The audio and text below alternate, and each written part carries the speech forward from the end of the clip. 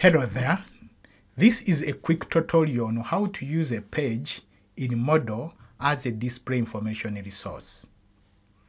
Although it is very easy to upload your course materials, such as word processed documents to Moodle, it is sometimes better to add them directly into Moodle.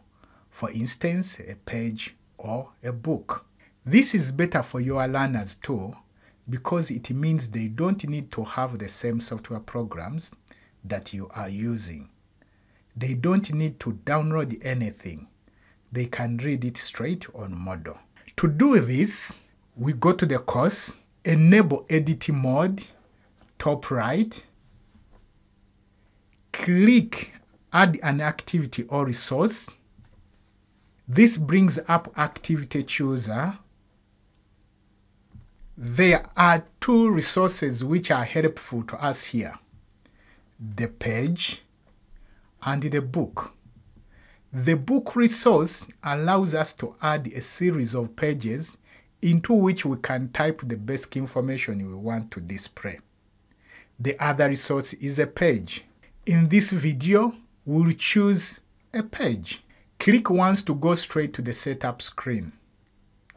This is the setup screen. Or click I, the information icon, for more details.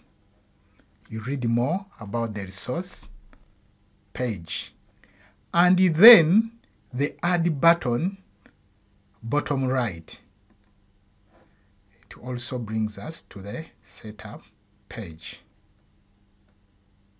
Name is where we type the title the learners will see on the course page. For example, Introduction to Structured Programming. Then the description. If we wish to show it on the page, you can check the display description on the course box. We scroll down and it is in the page content box where we type or add our page information.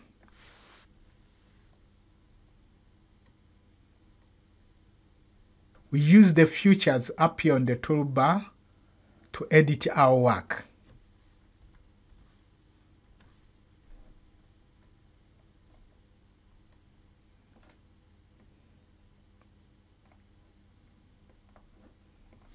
If you have only simple text to add to your course, this is much quicker and better than typing it into word processing program and uploading it.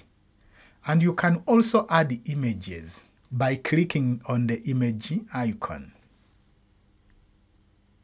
So you browse the repositories, you come to upload the file, choose file, and you find the file that you want to attach.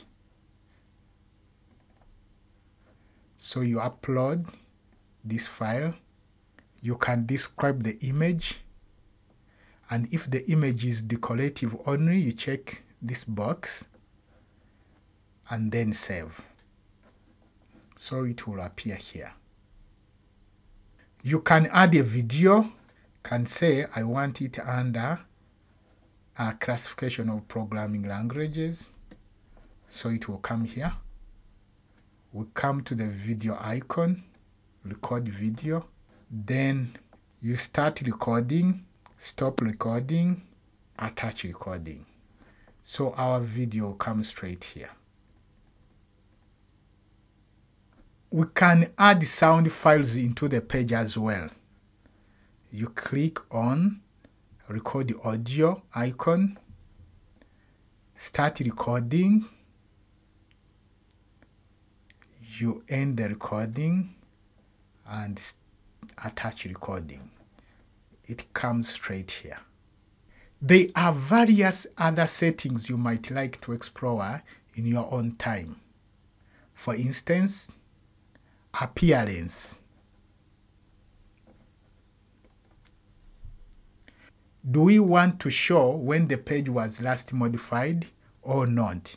You check, choose one of these options. Activity completion. If we want to track that students have accessed the page, we choose these options. Do you want them to manually click to confirm they have read it? Or do you want it automatically marked complete when they view the page? To alert course participants that a page has been added or updated, click Send Content Change Notification box. And then, if you click Save and Return to Course,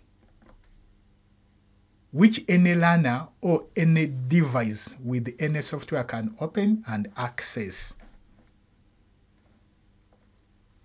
And note that you can quickly update the page by clicking its name and then clicking Settings. Come to the Settings icon. You choose Edit Settings. Then you can come back here and make changes. You can decide to remove the video. So you have updated your page. You can send content change notification by checking the box and then save and return to course.